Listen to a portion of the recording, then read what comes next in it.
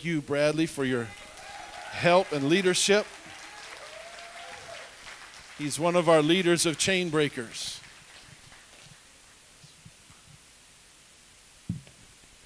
What's up, church?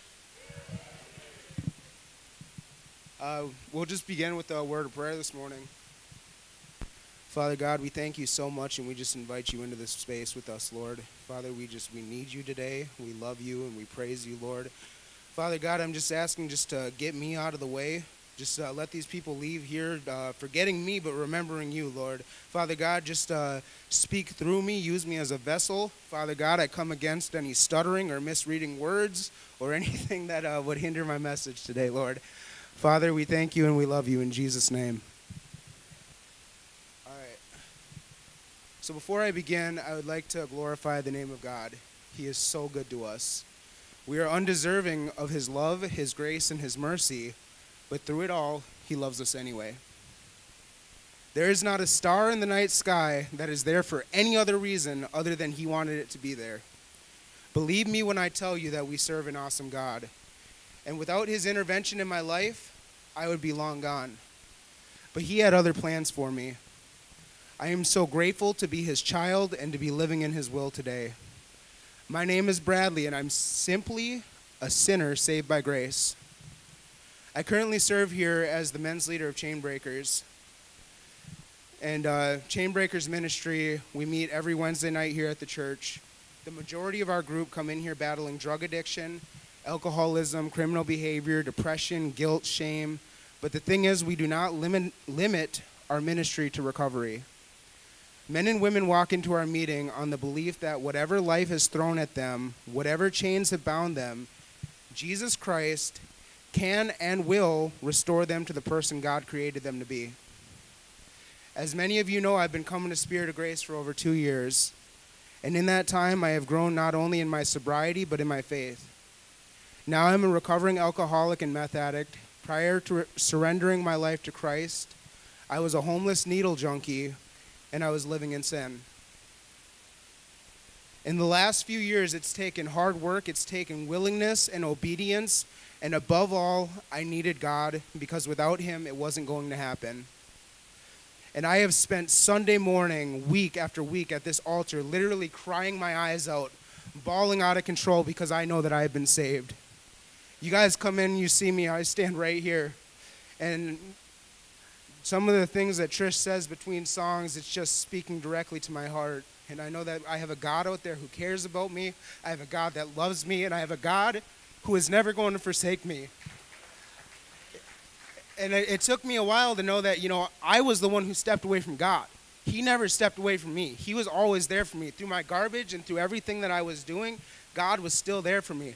You act like you step away from it, you start walking in sin, and you get away from what God has for you, but he was there that whole time. Every time I stuck a needle in my arm, he was there making sure I didn't overdose. Every time I stepped into the wrong trap house, he was there making sure I didn't get shot. He was there for me the whole time. And in my time in this ministry, I've seen miracles. I have seen families restored. I have seen people redeemed and made new. And in Jesus' name, I have seen the dead be brought back to life.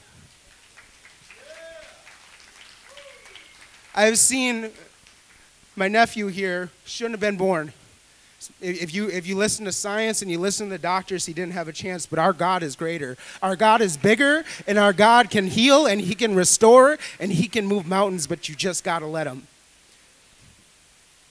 And then I look back at the situation with Cassie, and I didn't know her, but I prayed for her, and we joined into this symphony of prayer, this prayer campaign, and I joined every other ministry that I'm a part of. We got in on this, and like they said, we shook the kingdom. We brought this petition to the Lord, and we said, Lord, please don't let her die, and she didn't. And then just a week ago, me and a coworker had to rescue a guy who was overdosing in the bathroom of our thrift store, and I screamed out and I said, in Jesus' name, you're going to live. In Jesus' name, wake up. God wasn't done with him, and I have been praying and I've been hoping that this man will find his way to our program, or he'll find his way somewhere that's going to save him. And, if that's God's will, that will be his will. And, hopefully I can help this man. But I can tell you one thing. Through all of that, I have to stay as desperate as I was on day one. Because if I get too comfortable, I will start to forget that it was God who got me here in the first place.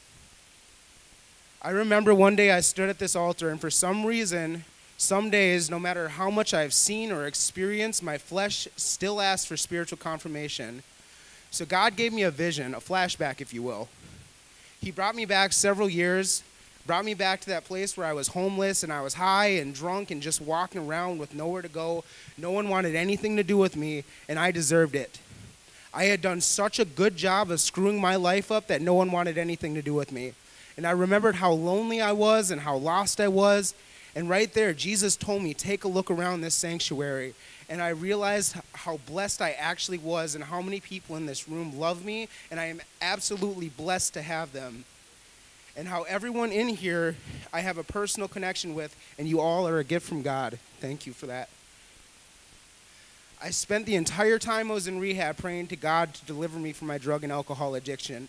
I spent countless hours in meetings and in classes praying that if I could just have that removed from me, everything would be all right. And then God led me to Dave Johnson, who led me to Spirit of Grace. He led me to a place where I could experience worship on another level. And can you guys attest to that? It is different here. This is not church as usual. And one downside to Spirit of Grace is it has desensitized me, and it's made every other church just dry to me. You know, and that's all right, though, because this is my home. He led me here to my church family where I was going to experience spiritual growth on a whole nother level.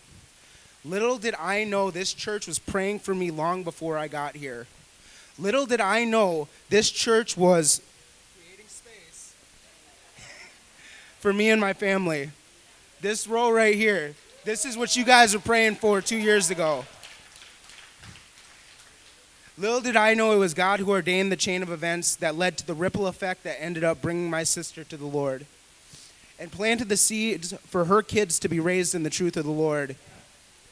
He set forth a path for restoration to happen in her house. Little did I know that my faith would grow and my Lord would ordain my steps to be elevated in my job. The job I have now was my dream job 2 years ago. That's what God can do for you. Believe me, I never thought I would ever be good enough for someone to trust me to manage their rehab center. But God will take our shortcomings and He will redeem them. Nothing is impossible when you trust in God. He not only promises life, but He promises life abundantly. It wasn't as simple as God delivering me from my addiction. One of the most important things God taught me through Spirit of Grace and through Pastor Tim is God wasn't just looking to deliver me from my life of drug addiction and homelessness and sin and shame. He was looking to deliver me out of those things and into something bigger. Because believe me, you can get sober and still be stuck. How many people have gotten sober, but they're still living in that shame? They're still living in that guilt. They're still bound up by those chains that God is looking to break. You can eliminate your major problem and still be bound up. God wasn't looking to just get me clean because on my own understanding, getting sober was my ceiling I had set for myself. But God said, child, there are higher heights. And I am going to equip you and strengthen you to reach bigger and better. As many of you know, I work for the Salvation Army, and I am blessed to have church before church every Sunday, and I'll explain. So 8:30 every Sunday morning, we have chapel service for the men who are in the program and for their families to come, and we bring the Word of God. We throw a little bit of recovery in there. We have praise and worship, and and then we have an altar call. It's a very beautiful service, and I've had some of my most spiritual experiences there. But like I said, dry compared to this. And it's an opportunity to serve the Lord as a vocalist on the worship team. That's right, I sing. I get to sing the praises to our Lord Jesus, who is just so, so good to us. And He has also given me the opportunity to read Scripture or pray over the offering. And once in a while, I've been given the honor and the privilege to bring the message. God allows me to preach His truth and His gospel over the men in our program, and I am honored to serve Him. For the longest time, I was convinced that I came to church Sunday morning at the Salvation Army to serve, but I would come to Spirit of Grace simply to worship. And I was blessed to be part of this body of believers. However, little did I know that God was preparing a way for me to serve this church. Believe me when I tell you, again, that God will take your shortcomings and he will redeem them. I spent Sunday after Sunday breaking down at this altar, and Wednesday after Wednesday attending Chainbreakers, growing in my spirituality. But little did I know I was being observed by another humble servant of the Lord. Nicole approached me and asked me if I wanted to be the men's leader of Chainbreakers, and without hesitation, I said yes. Now, part of me was thinking, you have more service commitments right now than you know what to do with. What are you thinking? But when God says go, you go. When God says jump, you say, how high will you allow me to jump? He sometimes puts a calling on your life that even though you are not sure of, you will end up seeing why they call him the Waymaker.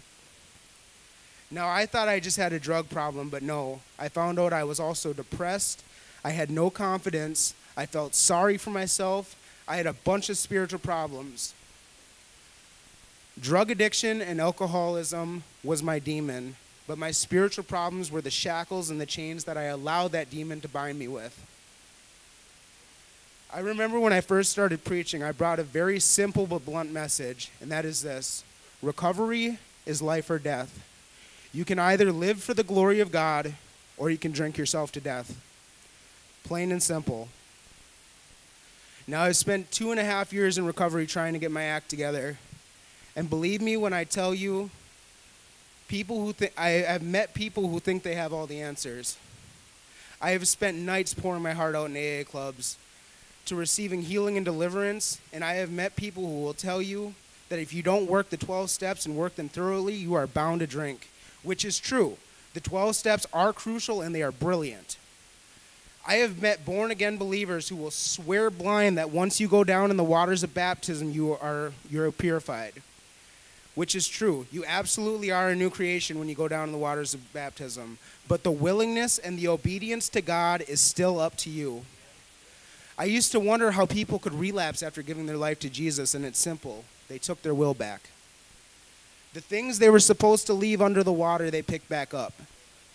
So after searching for the answer on exactly what I was going to need to do to achieve long-term sobriety, I seen the answer was so simple, and it was there all along. And in that, God gave me a new message.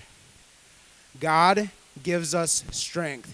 You guys might see I post that on Facebook a lot, because I have experienced that, and that is the truth right there.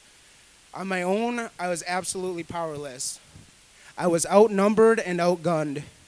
On my own will, I was hopeless, and everything I have accomplished in the last 2 years was nothing short of God's grace and mercy.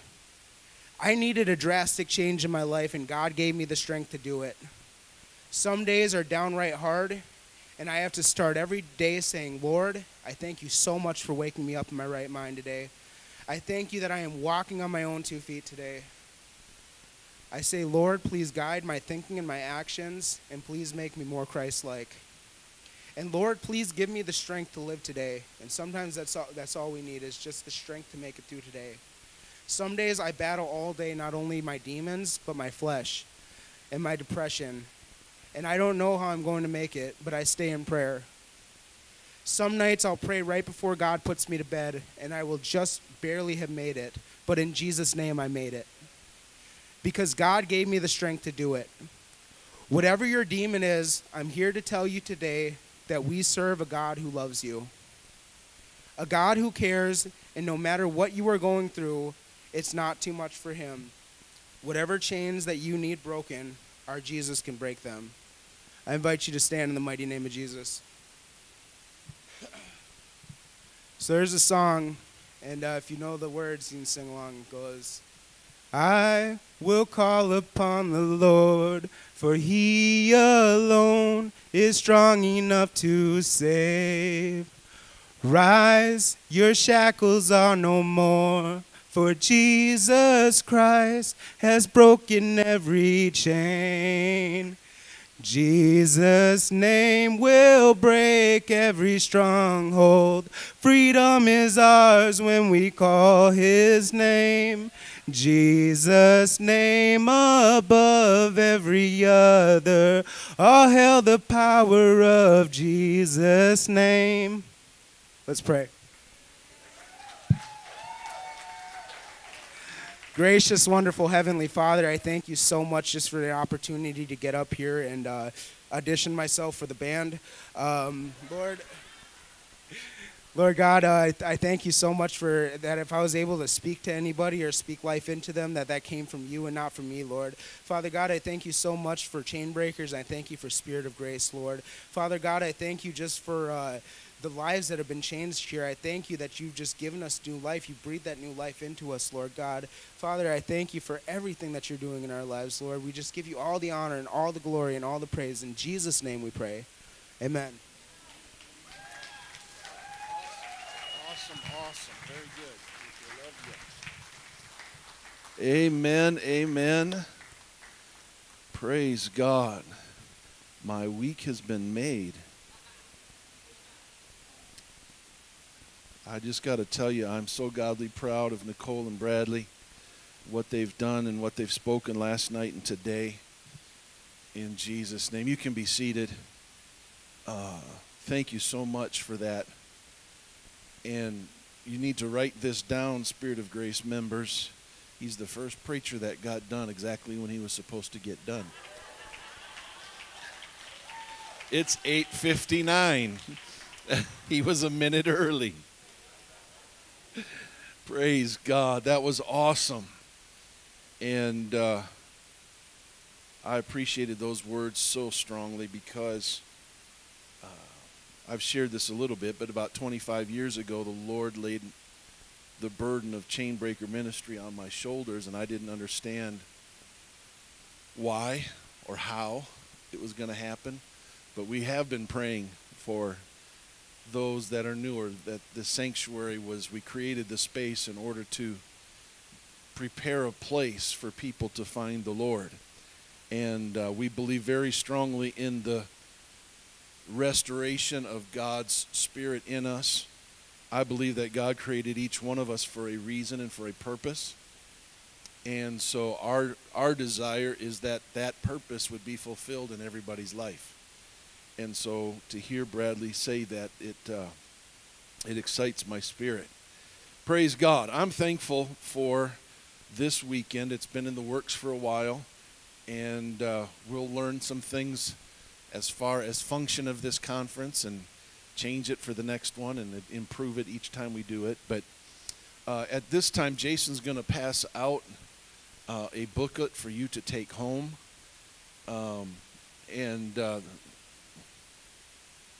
I think we've got enough for everybody, Jason, so go ahead and just pass them out. In each one of these, you can follow along. We've got note outline in there, and you can take your own notes as we present the information. I've got the outline for you, and I've got some paper, and then in the back of this, the last 4 or 5 pages of that booklet is 2 things. It's a scripture reference, because if we read all the scripture that we're going to reference today, we'll be here all day reading the scriptures. So you can go at another time, and then also you'll find 3 or 4 pages at the end of it that have all the resources from the information that we've gathered today. And so I encourage you to take as many notes as you can. We are recording this, so hopefully, in the near future, we'll have it on our Facebook, not on our Facebook, on our YouTube channel, and access through our website. But we want to, you can see the title of all of this is Overcoming Toxic Thoughts. I believe very strongly, more and more, that if we understand the principle of our thought patterns or our thoughts, we would understand the things of God more. Because as we preached last night, it is our thoughts that is the primary battlefield that we are a part of. And so today what we're going to do, I'm going to give you our introduction to all of this, and we're going to deal with the first lie, and then we're going to take a break, and then my wife's going to come, and she's going to take 2 sessions and deal with lie 2, 3, 4, and 5. And then I'm going to come back and deal with lie 6 and 7 and close it, and we're going to eat. But glad you're excited.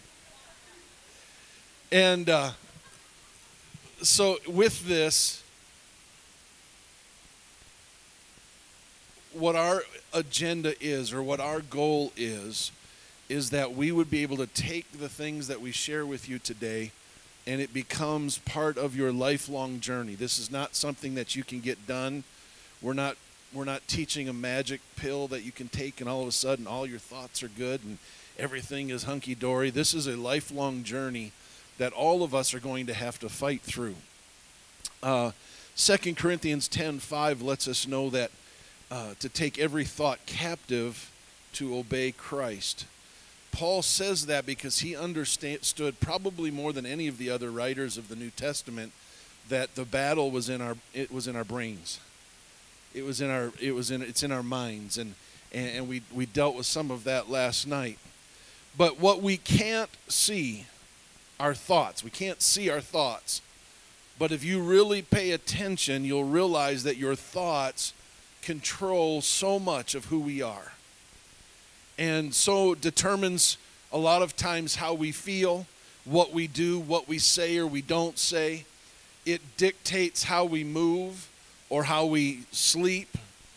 It informs us to what we want. It dictates what we love and what we hate. In other words, how we think shapes our life. And when you understand that's nice to be able to say, my thoughts will dictate. Yeah, that makes sense. But how little we pay attention to those thoughts is really mind-blowing. And did you get it yet?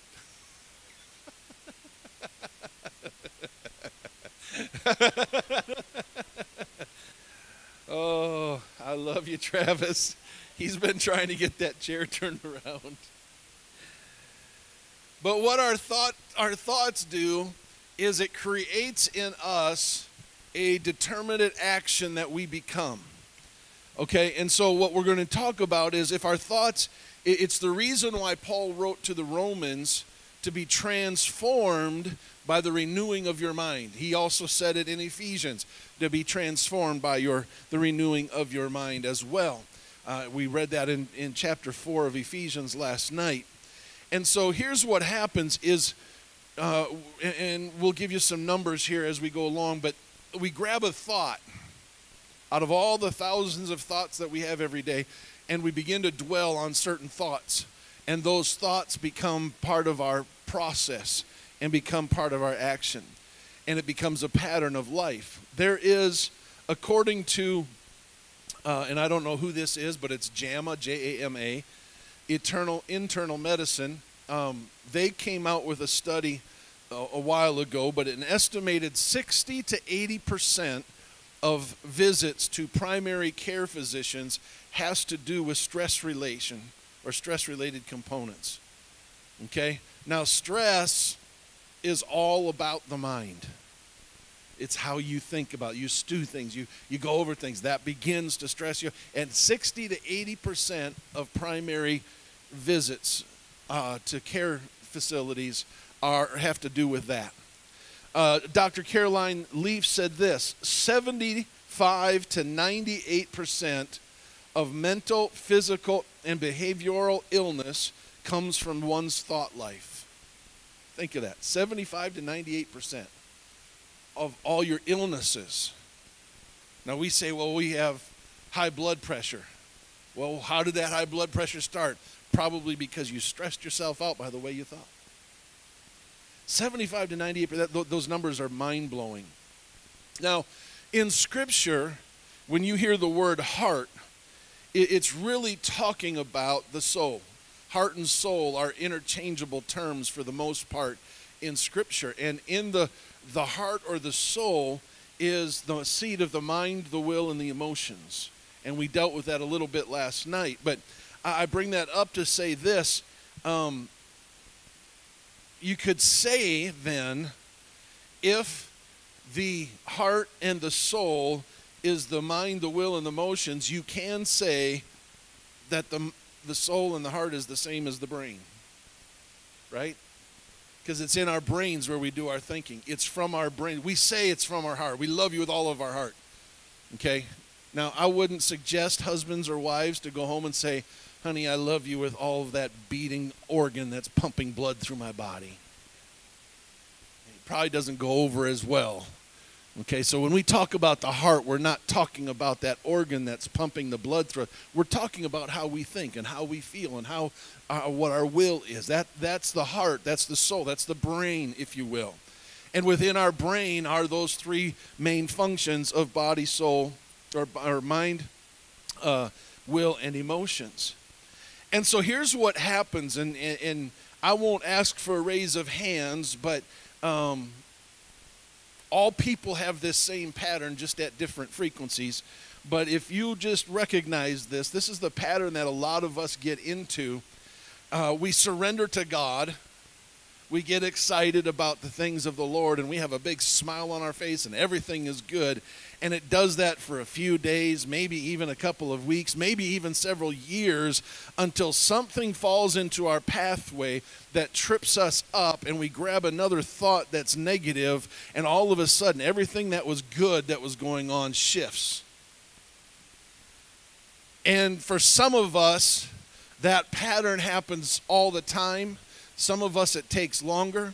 I've had a friend of mine that it was almost a weekly basis where he would get on fire for God and life would be good and things would be going smooth, and then something would happen and he was in the doldrums of life because his thought pattern, his cycle, if you will, of the pattern of thought got to that cycle where, okay, it's down here now and it's up there now. And for all of us, it doesn't matter who we are or how old, we go through that cycle of taking that thought, and it triggers us to begin what we will use today as the downward spiral or the upward spiral. And so we all do this. And so the goal today is to give us a tool that will break that cycle, that will break that pattern of getting excited about life, of things going well, and you're on cloud nine, and you're excited about the blessings of God, and then 2 days later you're wondering which way is up and where God disappeared to, and why does the dog not even love me anymore? Okay? And we want to get something in your hands today and in your thought process to break that cycle. Because whether we realize it or not, science has shown that our brain is constantly changing, whether we realize it or intend for it to. And so our patterns within our brain or our downward spiral, it usually starts with a random thought or an emotion. So sometimes it's a random thought. Sometimes it's like an anger. You've been hurt by somebody. Something has happened. And you feel that emotion. And that emotion then triggers more thought. And you begin to think about that. And all of a sudden, as you think about that, that leads to certain behaviors. Okay? And those behaviors affect the relationships that we have. And after that, we deal with the consequences of this downward spiral of thought. Okay? And so the key is to understand where your spiral really starts from. Majority of time, it starts from your emotions. And the problem with emotions, while they are real and can be good, and we're all emotional at some level, the problem with emotions is emotions dwell or are based on perceived circumstances. Okay? Let me put it to you this way. John Owen said it this way. He said, be killing sin or it will be killing you. Okay? Because what ends up happening is you end up being absorbed by that downward spiral, and you can't get out of it if you don't think about it. Okay? And we talked a little bit about that last night. We're the thinker, not the thought. So the average person, Nicole mentioned this last night, the average person has more than 30,000 thoughts per day, and so many of these thoughts are negative. And when I say negative today, I'm not just talking about bad thoughts. I'm talking about natural thoughts, okay? Thoughts that come from a carnal place, a human understanding place, not a spiritual, godly place, okay? So sometimes, you know, some of our good thoughts can be negative, okay? How many like to get a raise at work? Okay? How many understand that it's not always God giving you the raise? Okay? So if we get excited about the raise, that may still be a carnal thought because we like the raise, but we haven't taken the time to process whether or not God was blessing us or the enemy was trying to trap us. Because sometimes raises carry with it other concepts or other responsibilities and duties that take us away from what God is leading us to. Does that make sense? So when we say negative, I'm not talking as just bad thoughts, although that applies obviously, but just human thoughts, carnal thoughts. Okay? Again, Dr. Leaf said this, according to researchers, the vast majority of the illnesses that plague us today are a direct result of a toxic thought life. Okay, these are not people, these are not preachers. Okay? These are not people that are explaining the word. These are scientists, these are doctors.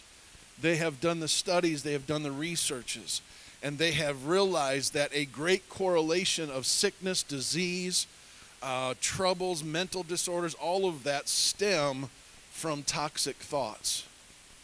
And so the question comes, since God created us, there has to be a mechanism, there has to be a key that can break those patterns of thinking. And there's one beautiful, powerful thought that could shift the chaotic nature or pattern of your life for the better every time you think about it. Okay? And that's what we're going to be discussing here today, because the greatest battle of our generation is being taught between our ears. And I'll give you that one thing here in just a couple of minutes. Now, I said that we're going to talk about 7 lies today, and in those 7 lies, it's just kind of like a subheading, okay? So I'm going to give a specific lie, but the principle of the lie really fills all kinds of situations. And in the midst of that, all 7 lies that we tell ourselves generally fall into one of 3 things, one of 3 baskets, if you will, or buckets. Number 1, I'm helpless. How many have ever felt helpless? Number 2, I'm worthless. And number 3, I'm unlovable. Helpless, worthless, unlovable. And these lies shape our thinking. They shape our emotions. They shape the way we respond to the world around us. They trap us in the cycle of distraction and distortion and pain, and they prevent us from recognizing the truth that we should believe. And they change how we view God. I'll say that again. They change how we view God. So I asked the question, how many have ever felt helpless? And just about every hand was raised. Okay? Because all of that helplessness is a lie, because you've never been helpless. Well, Pastor, you don't know where I've been. Yeah, but here's the problem with, I'm not going to argue with my own thing, but the Bible says this, that God is an ever-present help in time of trouble. You've never been helpless. Now, you have felt it. And because you thought you were helpless, it caused all kinds of problems and situations. But in all actuality, you have never been helpless, because he is an ever-present help in the time of need. That's in the book of Psalms. So there's never been a day where you've been helpless. It's a lie that we swallow and we think about, and it causes toxicity in us to where we actually stop thinking that God is actually there to help. Okay? So when I say, has anybody been helpless before, and we raise our hands, it's because we have removed God from the picture, even though God's word says he's always there. And he's an ever-present time. Worthless. Okay? We've all felt worthless before. But that's because we haven't taken God at his word. His word says that we are a chosen generation, a royal priesthood, a holy nation, a peculiar people. 1 Peter 2:9. That word peculiar doesn't mean weird. It may apply, but it doesn't mean that. That word peculiar means that God has placed a circle around you and identified you as his. Now, if the creator of the universe will draw a circle around us and claim that we are his, that means we have some worth.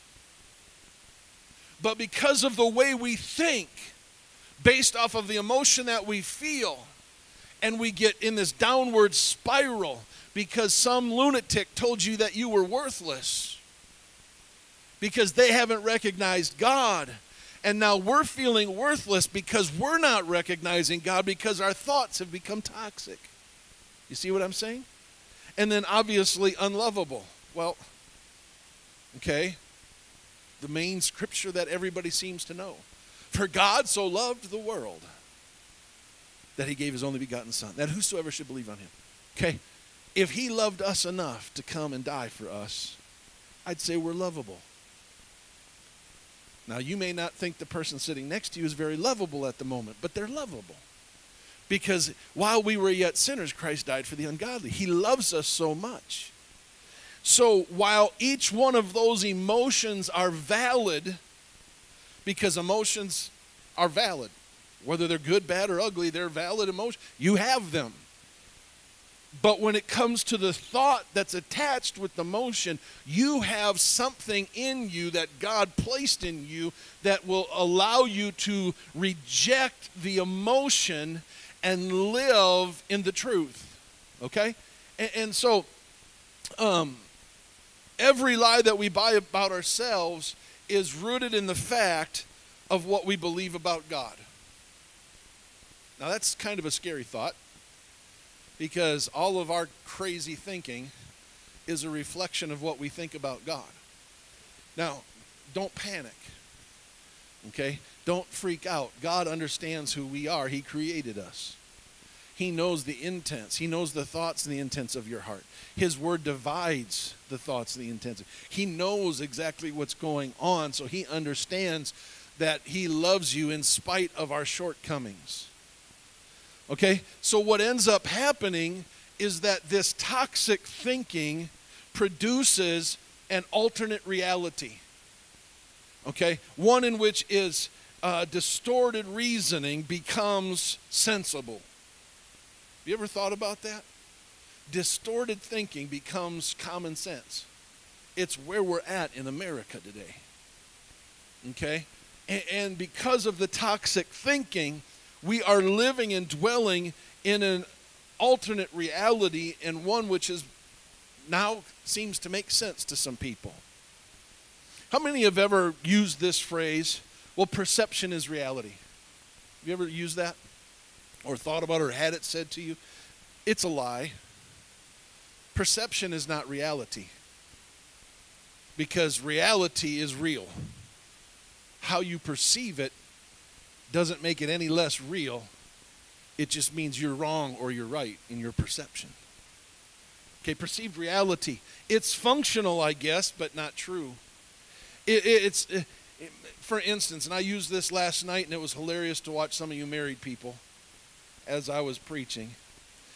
But I made the statement, perceived reality. My wife just doesn't love me anymore. Okay? We've been married, but she just doesn't love me anymore. That's the perceived reality.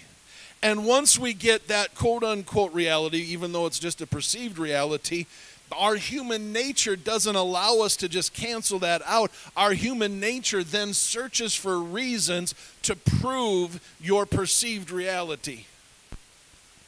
I know of a couple that wanted to get a divorce and walked into the preacher, and the preacher says, well, why do you want to get a divorce? And his response, believe it or not, was this: well, she didn't bring root beer home from the grocery store. That was it. Can you imagine that that's the reason for a divorce? Obviously, that wasn't the reason, but somewhere in this man's thinking became a thought process that my wife really doesn't love me, and her not bringing the root beer was the last proof text that he needed to solidify his perceived reality, and so he was done. Okay, do you see what I'm saying? What in all actuality is truth is simply that they might not be loving you the way you want to be loved. Their acts of love are not registering with your desire for how you want to be loved in that moment. They're giving love in pesos and we want it in dollars. And we don't value their pesos, and we're too lazy, too busy, or too insensitive to learn the exchange rate. Does that make sense? So the truth or true reality is that you're loved and you're being loved, you just haven't perceived it properly. And your new perception becomes your reality. And that toxic thought just starts a spiral downward. And that's where the majority of marital and relationship issues come, is because, and so like when we start dealing with ourselves and we start dealing with people in counseling, what we're trying to do is get back up here to where it started. Why did you think that? Why did you go through that? Well, because of this, because I've heard this all my life, and because our thoughts become so entrenched in who we are, the expression of all of those thoughts, as toxic as they are, begin to create in us a perceived reality. Here's the exciting part, is that you can change your brain in an instant. Science tells us that our brains are full of neural pathways, some shallow and moldable, and some grooves dug deep from a lifetime of toxic thought. Literally in our brains, there are neural pathways. There's some are right now, Coon Rapids Boulevard is all torn up by our house. And we go through the mountains to get to our house now. I mean, we go way down into this rut and we come back. It takes 5 minutes to cross the intersection right now, or we'll mess up the whole bottom of our car. Okay? So but then you drive over another little crack and you can't hardly tell it's there. That's the same thing in our brain. We've got these little cracks or these little neural pathways that we can't even tell that they're really there, but then when we really focus in and think about it, there are some things. For most of us, we're all at least 15 and above, and so there's at least 15 years of digging the ditch in our brain. And so all of a sudden we get to a place where we recognize. And here's the problem, is we think that it's going to be almost torturous to change that pathway in our brains. But I'm here to tell you that it's not going to be easy. Don't misunderstand me. I told you at the beginning, this isn't going to be a magic thing that you're going to walk out of here and you're going to be thinking great all day. This is something you're going to, moment by moment, day by day, a necessary item in your life in order to overcome your toxic thoughts. But they can change. They can change. If our thought lives are the deepest and darkest places of the strongholds within us, all hell will try to stop us from being free from that. It's the reason why I believe, I mentioned this and stated this last night, I believe that every addiction, every situation, every depression, guilt, shame, loneliness, all of those things are not the problem. They are symptoms of a deeper problem, and that deeper problem is always somebody has started to think that way. Because if you stop and thought the correct way, and when I say I'm talking to myself today. This stuff has changed my life over the last month. I'm fighting this every day myself. So this is not something like, I'm not teaching this saying, I've got this mastered. Do as I do. No, I'm saying let's do it together. Okay? But loneliness, if you're really smart about it and think about it, you'll never be lonely if you have a relationship with Jesus, because he says, I'll never leave you nor forsake you. I'm with you all the time, everywhere. But our perceived reality is that, no, we're on our own. Jesus isn't anywhere near. We can't feel him. We can't sense him. He's right there. His word is either true or it's not. Our thoughts are either right or they're not. Okay? And he understands that. So this is not just a strategy, although it can be applied like a strategy. Tragedy. It could be that too, but a strategy.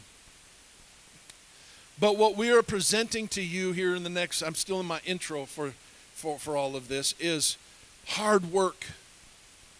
It's patience. And it's buckets of grace that God gives us. Okay, this isn't do A, B, C, and you're done. Okay, this is a lifelong act of work and patience. But we have been equipped by God to do so.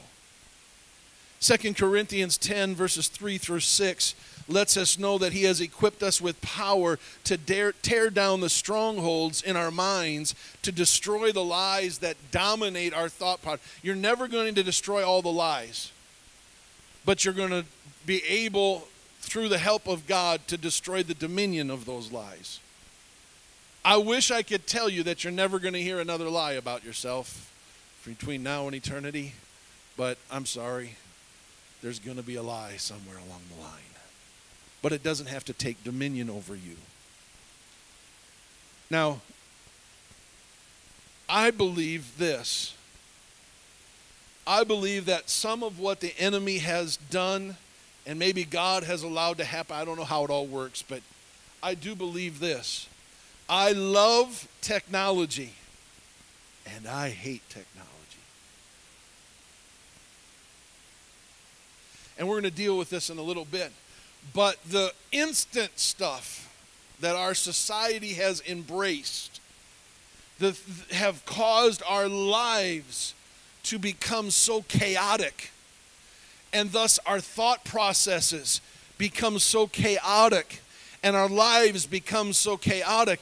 And this chaos that's going on in our minds lead us to emotions and sometimes emotions that are wild, and they tell us how to behave, and the spiral begins to start over again, and how we think directly results in how we live. And just when we think we got it together, Bradley mentioned it this morning, the times that he would come and get in the presence of God, and then you had to constantly think through it again because it keeps coming back up. And so there is one thought that can interrupt every negative thought pattern, and it's simply this: I have a choice. Everybody say that. I have a choice. You have a choice. I have a choice. It is the key to understanding your thought life. You have a choice. Now you need to activate it. Your choice, if you're having 30,000 thoughts per day and you're grabbing 4 or 5 of them, those 4 or 5 thoughts that you grab, you have a choice to take it to the next level or to let it die right there. It's your choice. Let me say that again. It's your choice. Don't blame the wife or the husband. Don't blame the kids. Yeah, they may be bouncing off the walls. They may be driving you absolutely crazy. Welcome to parenthood.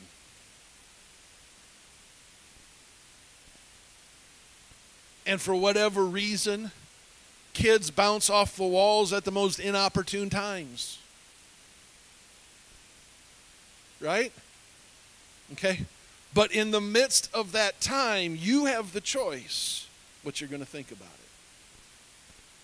it. And what I pray for myself and for this group is that through the coming days, weeks, and months, as you take what we're sharing here today and you daily try to apply it, that eventually what ends up happening is you stop having to think about it. It's just ingrained in you to make the right choice every time you're dealing with a thought. That's the ultimate goal. And whether we get there or not before Jesus comes, I don't know, because we're human. But we do have the choice. Okay? When we become new creatures through the new birth experience, I believe that God gives us the power to interrupt the thought spirals, those downward trends that we tend as humans to lean toward. You and I have a choice. Bradley said it so well. You come up out of that water, but you're still having to deal with your thoughts. Your thoughts are still there. You're still having, and we talked last night about which side of our being are we listening to? Are we listening to that carnal side, or are we listening to the spirit side? We have a choice in interrupting the thought spirals that we tend to lean toward. We have a choice by changing, through the power of the Holy Spirit, our thought patterns. I need to emphasize this even greater. It's your choice, not God's. God's going to help you when you make your decision of how you're going to think. He swoops in. Good choice, my son. Good choice, my daughter. Here, let me give you some help. But when we make the wrong thought, then he's battling against us, not to fight us, but to change our thinking. Our choice. You see, when we think new thoughts, we physically alter our brains. Think of that. Now, here's the problem for some of us. When we're newer to having a life found in God, we think that it's just going to change like that, and you're not having to deal with anything from the past getting into your thoughts. Sorry. Okay? You didn't get to the place in your life where you needed God overnight. The mess that your old nature created didn't happen overnight. The mess of thoughts that your old life created overnight didn't happen overnight. It was a constant. Whenever you came to know the Lord, leading up to that, you are now a new creature in Christ, but now you're having to learn how to change the way you think, and it's a growth process. So if you have been serving God for a year, don't expect to have everything in place if you spent 30 years fighting against God. Does that make sense? Okay, so you physically alter your brains. When you think new thoughts, we make healthier neural connections. Say that 100 times. That word neural gets me every time. What that means is simply this. How your emotions are expressed when you start thinking in a new way, they're healthier. Your connection between your mind and your emotions become healthier. I have shared this story many times through the years. Some of you are newer, may have never heard of it. But when I was a kid, there was a lady in our church by the name of Victoria Booker. Victoria Booker had a son named Jim. And somewhere through that pregnancy, she contracted something. I don't remember even what it was. But for the rest of her life, she was relegated to a bed. She was in pain constantly. When she would come to church, her muscles and joints, she sat like this in the chair. She was, whatever happened to her, whatever she dealt with. But I remember a lot of times in our church, we had really wide aisles. And so they would open up the door and they would just put her hospital bed in the center aisle. And this went on year after year after year after year. For years, this is what she dealt with. And my dad, who was a minister of the church, would oftentimes holler at me and say, "Tim, let's go visit Sister Booker. We've got to go cheer her up a little bit." And and visit with her. And so I'm thinking, okay, what are we going to say to this lady who can't get out of bed, who's in constant pain? But we would walk in, it would happen every time. It happened all the time. We would walk into her room, and she would get this huge smile on her face. And she would say, "Isn't the Lord good?" And as a kid, I'm thinking, you're crazy, lady. You haven't gotten out of bed in years. You're in constant pain. You can't really even feed yourself because your hands don't function properly anymore. You've got this boy that you've been raising, and you can't even get down on the floor and play with him, and all of those kinds of things. And I'm thinking, what are you talking about? Well, here's what I'm talking about. She had proper thought process. She made the choice to see the goodness of God instead of the negative of her situation. Was she faking it? No.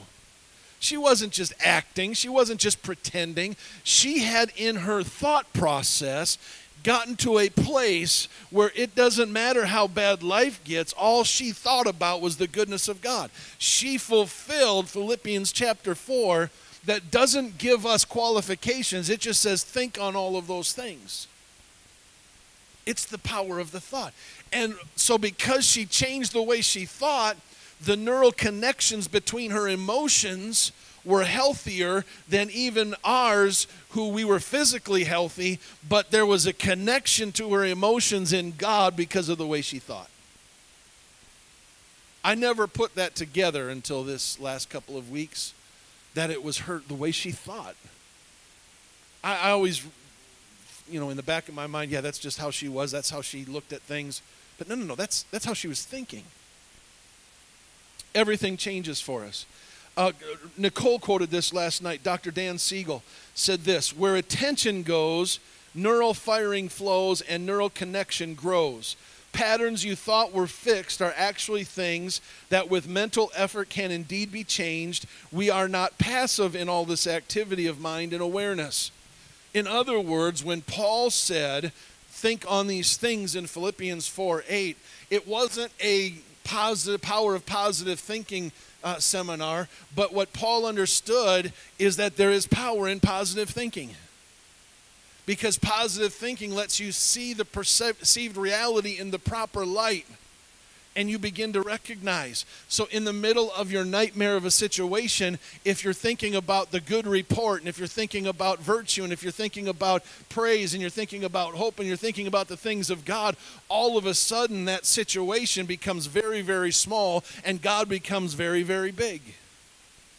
All based on how you're thinking.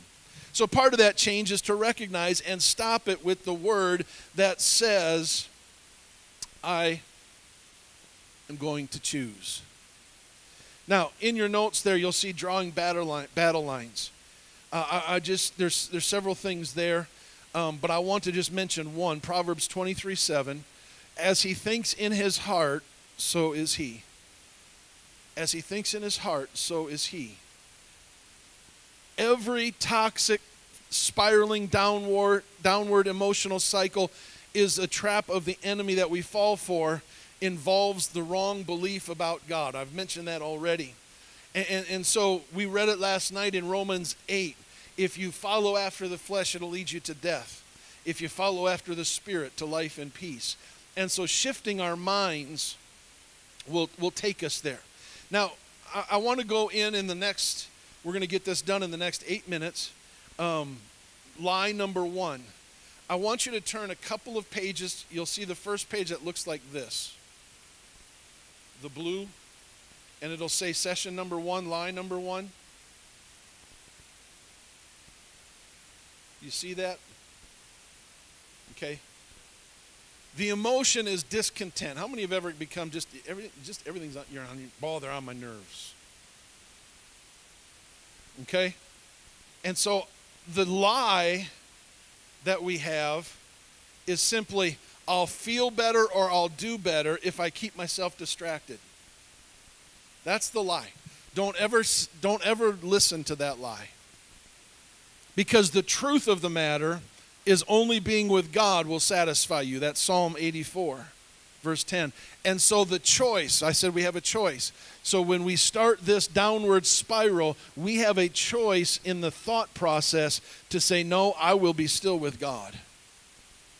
Okay? Now this is the hardest, probably the hardest one to come by. The question is this: why is the simplest, best thing for my soul, long-term health, so crazy difficult to do?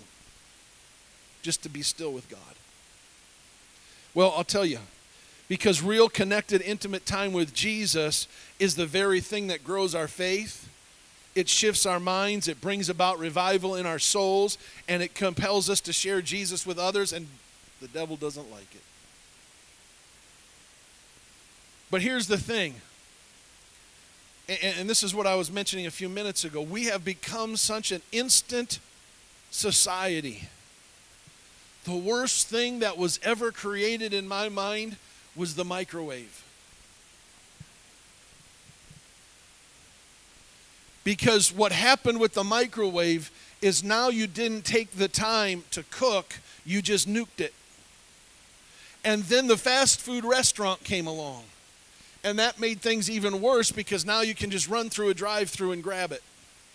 Okay, now I appreciate those things because I'm not a cook. So it's easier to find leftovers or to find one of the microwavable dinners and pop it in and hit 2 minutes and have dinner 2 minutes later. Okay? I get all of the convenience of it. But what has happened is we have learned through all of the technology that we have learned that we can't be still. We're constantly having to. Let me ask you this. When you're watching a television program and the advertisement comes on, I love DVR because I haven't watched a commercial in years. I hate them. I don't hate them just because they're an advertisement and I don't want to buy anything. I hate them because I got to wait 2 minutes. And if you watch something online, they don't let you fast forward the commercial. So what do? I mute it and I pull out my phone. Because God forbid I should sit there by myself and still for 2 minutes. Now some of you are laughing, so I know you do the same kind of thing. We have learned, it has been ingrained in us. God forbid that you don't have something going every day. God forbid that you're not running a rat's race. Because that's what we have been ingrained to think because of all of the conveniences that have been created. The microwave, the fast food, pay at the pump. All those kinds of conveniences. The computer was supposed to make us, when they created the computer, the term was, we can cut our work week from 40 hours to 20 because of the speed of the computer. Has that happened yet? Why? Because we can't sit still. You want to know one of the reasons? Let me just even go for it. Now, don't get me wrong, because I'm thankful for all I'm glad we have AC. I'm glad we have electricity. But do you want to know what the lack of electricity caused people to do? Go to bed at a decent hour. They sat on their porch until the sun went down. And who wants to look at the dark? Might as well go to bed at 9 so I can get up when the sun comes up at 5. But now we have electricity, so sometimes we look out the window, we think it's 9 o'clock and it's 1 in the morning. Are you getting what I'm saying? What I'm trying to get across? Our thought process has become so sped up that we can't stop for just a moment and have that time with the Lord. I'm not talking about having a regular prayer time. That's something I'm talking about in life, just unplugging and sitting back and just being with the Lord. There's a couple of reasons why I think we are afraid to do that, to get alone with God. Because I believe that when we're alone with God, God's going to find us out. Right? Because When we're alone with God, some of us are afraid that God's going to ask us to do something. And as long as our excuse can be, well, God, I don't have time to do that. Bradley mentioned it a little bit in his message. How am I going to do this thing that God's asking me to do? Okay? Sitting alone with God has a way of bringing action items to our mind that we have pushed away with the excuse of, I'm going to just be busy doing this and doing this. We fear the question of God to change us. And so behind all of that is the lie that says, I cannot face God as I am. Because all we see is our chaos and our mess and our schedules. I just got to let you know, we're all a mess. You may think you have it together today. You don't. And if you think you do, then I know you don't. We all need God to clean up the mess. And so here's the antidote. Running from ourselves is running to the only one who can help us get over ourselves. Running to him and away from our schedules and away from our chaos.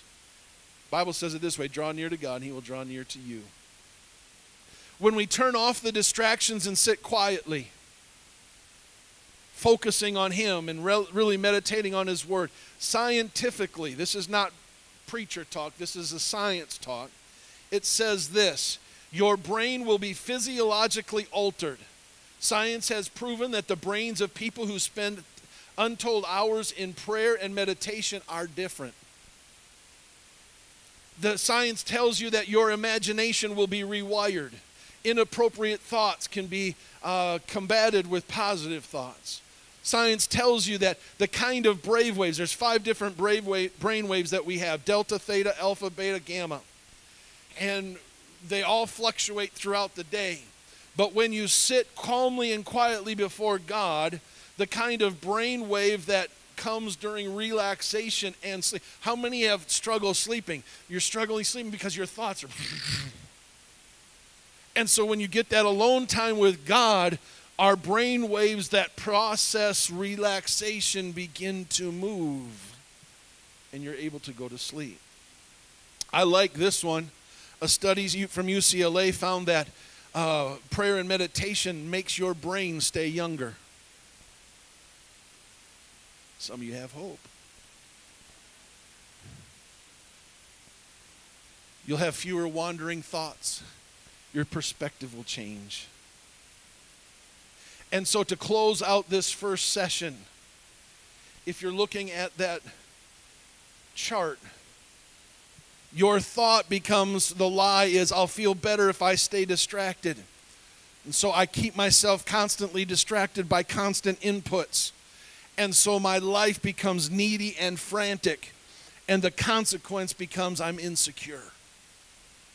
But if you take that same discontent and you insert that statement, I have a choice, and you choose to be still with God, your thought, instead of saying, I'll feel better if I stay distracted, becomes only being with God can satisfy me.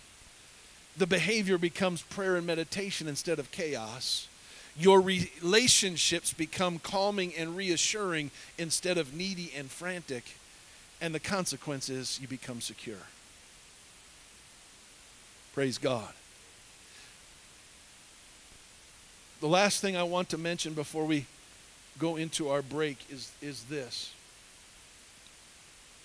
Carnal thinking is this. Negative emotion because of.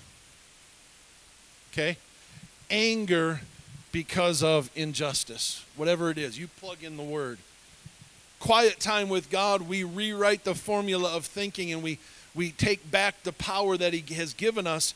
And so all of a sudden our spiritual thinking becomes this. Negative emotion and reason, so I will choose to be with God. You see the difference?